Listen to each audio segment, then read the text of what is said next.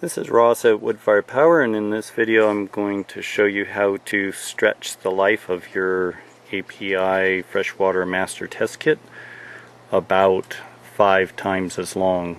So on the different reagent bottles, the way it's set up is that you add the water from your system up to the line, and then you add the number of drops that it says. So for the pH it says add 3 drops. For nitrite add 5 drops. For nitrate add 10 drops. Well, by the time you start adding 10 drops, that is running through a lot of solution. So you can tell the colors, and you don't need to have water all the way up to the line, but you do need to maintain the proper ratio.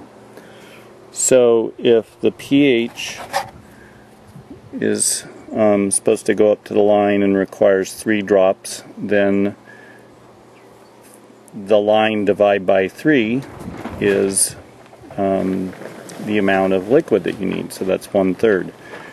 For nitrite, you add 5 drops.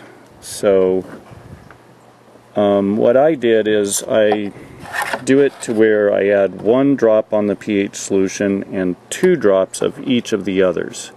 So rather than adding 5 drops, I add 2. Rather than adding 8 drops for ammonia, I add 2. Rather than adding 10 drops for nitrate, I add 2 drops. What that means is that I put in 2/10 of the amount of water, which is 1/5. For ammonia, I put in 2/8 of the amount of water, which is 1/4 of the line height.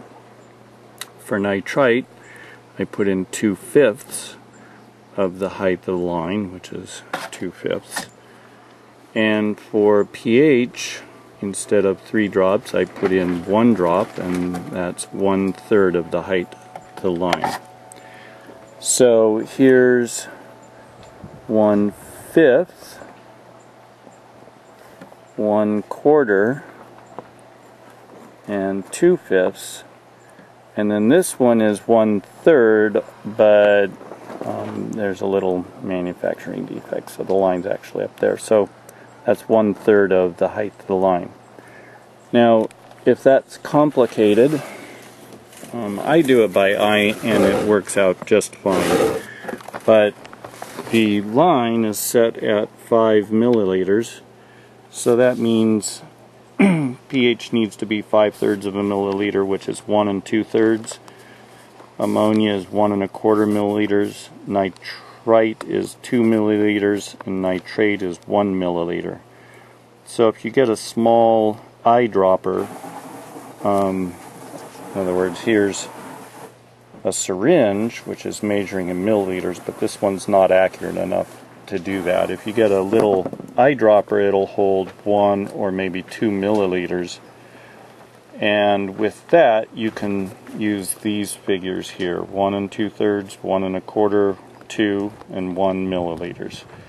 And that'll get you the 4 amounts. And then that way you put 1 drop of pH and 2 drops of each of the other 3 reagents. On the pH high range, if you need to use that, it says add 5 drops, so that would be the same as the nitrite test. That's it, and then instead of using 10 drops each time for nitrate, you're using 2. Instead of 8 drops for ammonia, you're using 2. Instead of 5 drops for nitrite, you're using 2. And that stretches the kit a very long time.